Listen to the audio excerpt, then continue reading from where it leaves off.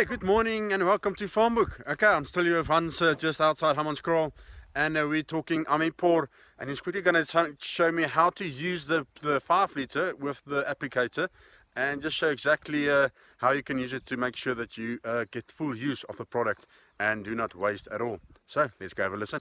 Hans, how are you? Good, and you, Tinas? I'm lovely. Hans, quickly tell me, we're looking at the Amipor 5 litre.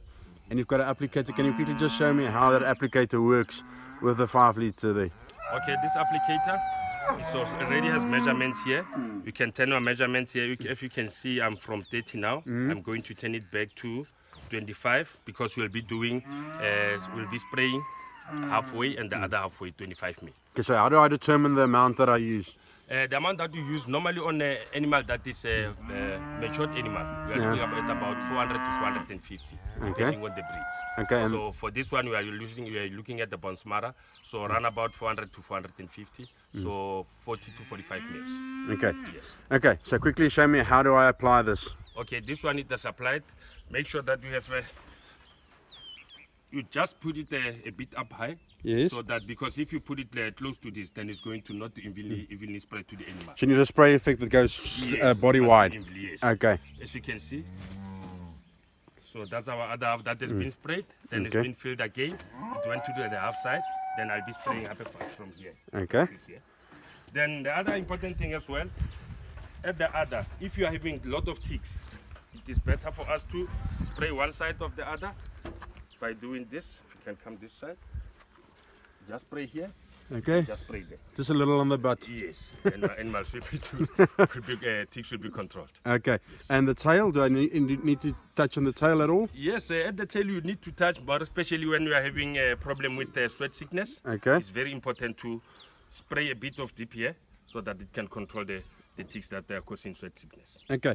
And then on the ears, if I've got that, I think it's the brown ticks or brown ticks. Yeah, that you get on the ears. How do I control those? Yes, okay, those one we can control as well by doing this.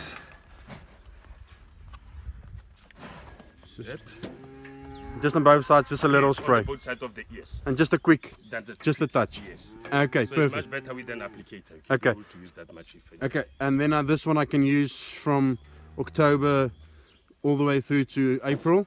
You can use it from October up until April, because the reason being that during that time there are high infestation of ticks. Okay. Hans, quickly tell me how much or how many times do I have to apply this throughout the season? During high infestation of ticks, you have to dip once every week for 3 weeks. Then after that, you have to do that strategically. Okay. The infestation is back.